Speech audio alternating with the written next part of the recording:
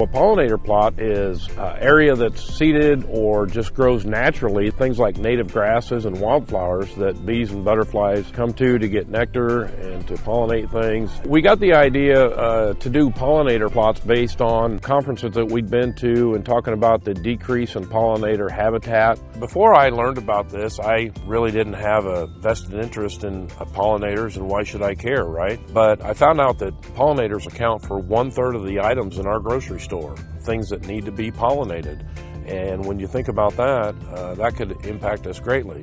We decided we had several acres available to do this sort of pilot project. 4 acres here at the solar farm and 6 acres at Blackman Water Treatment Plant that we are currently preparing for seeding. More importantly, what we were wanting was to establish these types of pollinator areas in our energy right-of-ways, gas, water, electric, transmission lines, where typically we've always just mowed these areas. If we just herbicide treat the brush that's in these areas, it gives the native grass and wildflowers a chance to grow.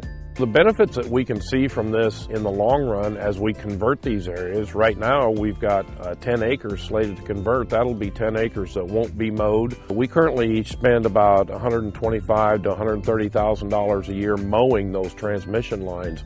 This past year, we herbicide treated our transmission lines and several distribution locations on our system for $30,000. So that was a huge cost benefit, and it'll be beneficial to the wildlife and pollinators and butterflies and things, and we can expand this area to other places and city utilities too that are currently being mowed and maintained on a weekly basis.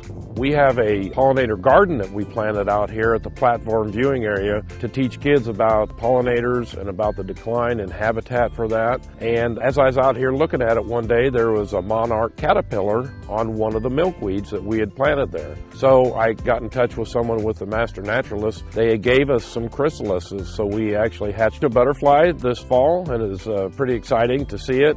We're really looking to see something good on the 3rd year, because it just takes time to get established, that type of habitat. But once it is established, it's native, so it doesn't need to really be watered. It's native to this area. It sustains itself. It's pretty maintenance free, so it's a very good thing for the bees and butterflies, and it's easy to maintain. We're really excited about what's going to happen in the future.